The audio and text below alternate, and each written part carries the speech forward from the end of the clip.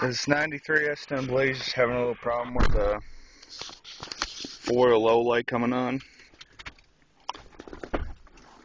See, it's on down there. I turn it on, it's still on. Tends to sputter. I'll take it for a spin so you can see what it's still on.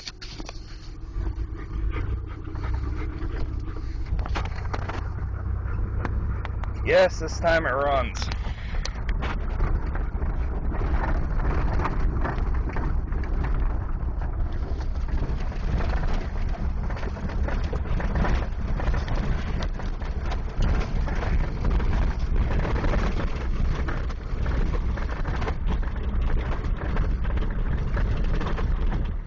Been going on and off, and just, I guess it's just steady on now.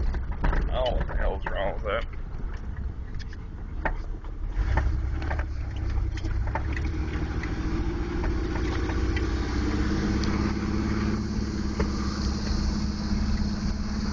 Loses power and just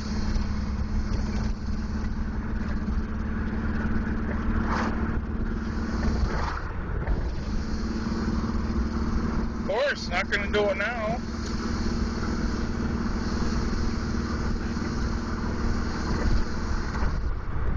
Don't say it's because it's a Chevy, because I know it's just because it's a Chevy. Ford's a bit of a vehicle, but this is all I got to drive. There we go. Can't go much faster than this. That stupid light is on, but it's not engaged. It's just telling the computer it is when it's not, and I don't know what the hell is the matter with it. Why the hell would do it is beyond me. So anybody has any ideas, just let me know. I hadn't got a clue.